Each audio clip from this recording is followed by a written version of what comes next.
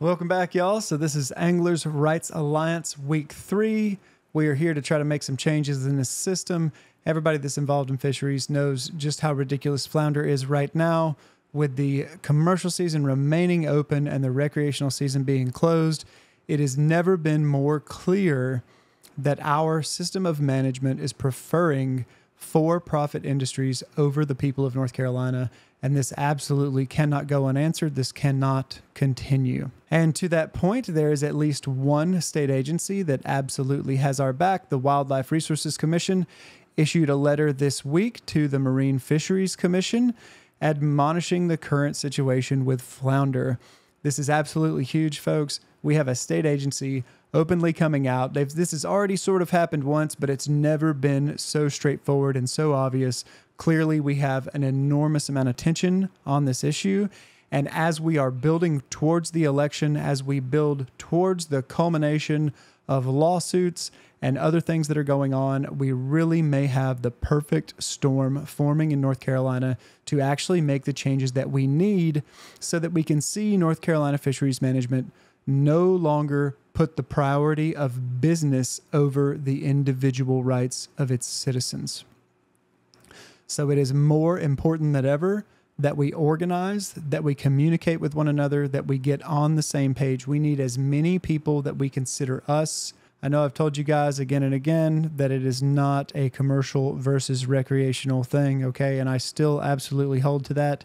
You have people who are calling the shots, and then you have people who are fishing. And that is the vast majority of all of us, and many of us feel exactly the same way about these issues. And people need to know that as we go forward and we approach them. This is not recreational versus commercial. In fact, as soon as you do that, you're really going to cause a lot of legislators to pull away from you. So this week, what we are going to be doing, if you go in the description, you will see NC Find Your Legislators. All you have to do is punch in your address there. You can email your representatives or you can call them. So far, I find calling them to be more effective. Please just tell them to get back with us, that we have a rather large group of people and we would like to organize some meetings just so that we can give them a brief description of what's really going on in North Carolina fisheries and what we would like to see them do about it. So once you reach out to your representatives, I need you to either text me, call me, email me. You can post on the YouTube. You can post on Facebook, where I'll also be posting the video. And we are going to start breaking down into regions to figure out how many voters we have in each area, okay? Guys, this is not big federal politics. You are not helpless here. My local representative that is a competitor for the person who is currently in the seat here actually lives right down the street from me, okay? These are completely normal people. They are absolutely within your grasp to influence and to inform, okay? So please, please know every single one of us needs to reach out to these people. And please, when you do, just tell them we just want our voices to be heard. We're just trying to explain what is going on. You're not screaming, you're not cursing at these people. We would like to have a calm conversation so that we can get people informed and we can tell them exactly what we would like for them to do or to help us do in order to solve these issues. Okay, so go to Find Your Legislators, type in your address, contact the legislators. When you contact them, post wherever, whether you call me, text me, email me, Facebook, YouTube, wherever, and I'm going to be piling a map of North Carolina and of each district, of each legislator that has been contacted. And each week when we go forward, we will look to see if we have had responses from these people. The legislators that choose to ignore us, well, I mean, we know where they stand. If they ignore us, then we have a pretty good idea of where they stand, okay? If they choose to help us, then we have an even better idea of where they stand, and we know that these are the legislators that we would like to get behind, okay? And we don't just need empty platitudes. We need them willing to support specific things. For instance, some sort of joint agreement between the DMF and the Wildlife Resources Commission. It's absolutely ridiculous that we have two enforcement agencies that don't recognize one another. You can go coast to coast in the United States, and if you commit a normal crime in North Carolina, they will still arrest you in California. And yet in North Carolina, we cannot get two agencies within the same state on the same page. This is absolutely ridiculous. And I think any legislator can see that.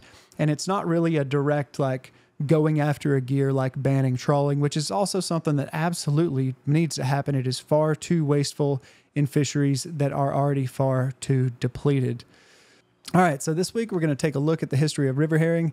And folks, I know how everybody feels about, that you're catching fish. I catch fish. We've talked about this before. I catch flounder all the time, even when I don't mean to. I absolutely understand that.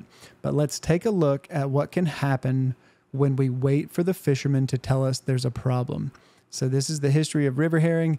I'm going to highlight the piece that I feel is most important here first, and then I will leave the link to that YouTube in the description for those of you who would like to go through and hear the full thing. Just know that this fishery is still closed down to this day. In fact, last week I saw a post of a gill net that was absolutely full of herring. The commercial fisherman was pretty upset that he couldn't keep those.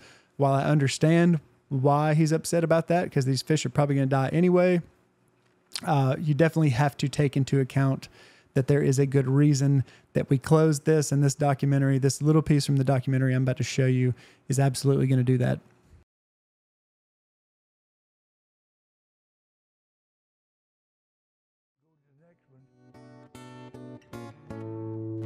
Fishing became so big that in the Guinness Book of World Records, one seine pull of a seine net off of a boca brought in 1 million herrings in one pull.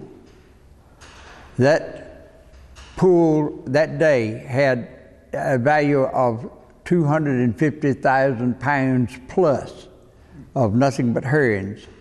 And today, last year, the entire take for the area in the state of North Carolina was 250,000 pounds. I've seen them so deep that you'd make 1 or 2 hauls a day, and that would be all you could handle.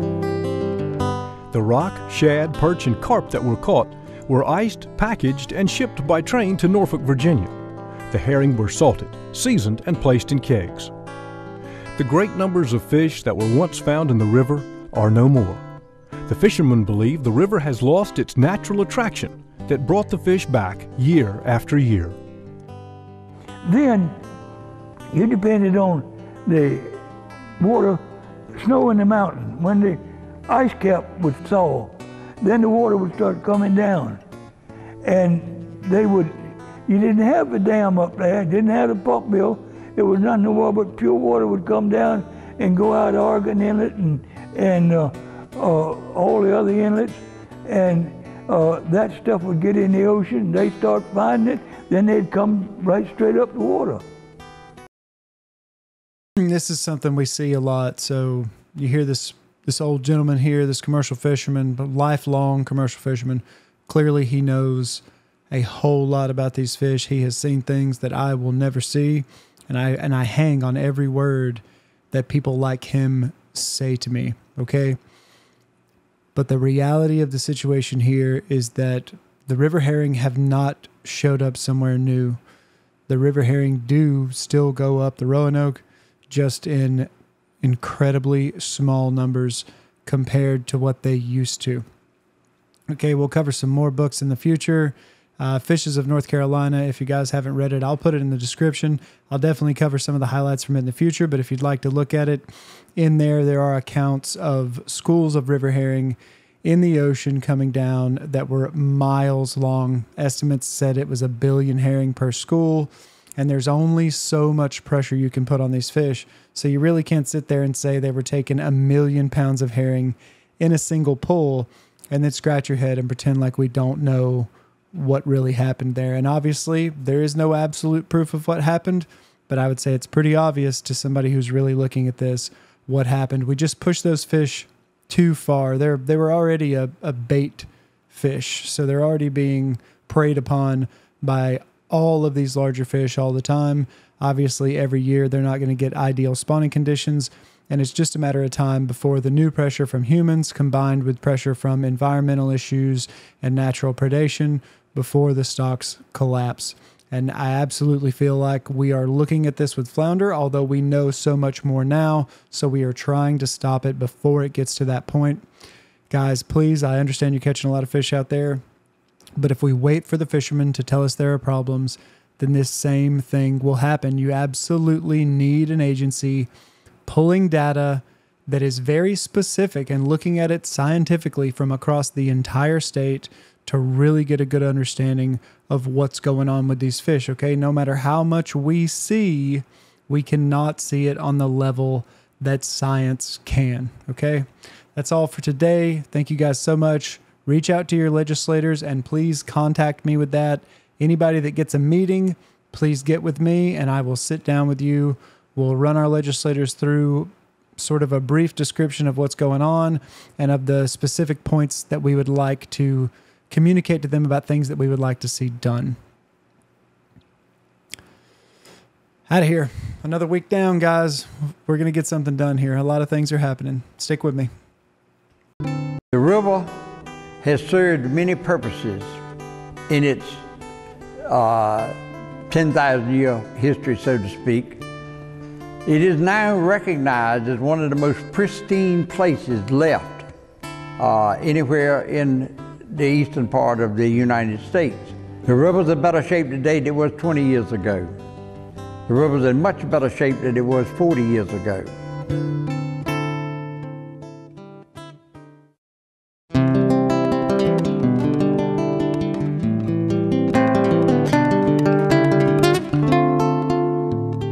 For thousands of years, the Roanoke River has brought life to eastern North Carolina. Although it's sad for the people to lose a part of their heritage like herring fishing, it has made them keenly aware of the need to restore and preserve the river, so it will continue to be a source of life for future generations. Improve the rivers, protect the rivers. It's gradually seeping in and it's going through the school systems, the college systems, and this is where it should be. And like I say, we're beginning to treasure our rivers a little bit more than we used to, and we owe it to them. We definitely owe it to them.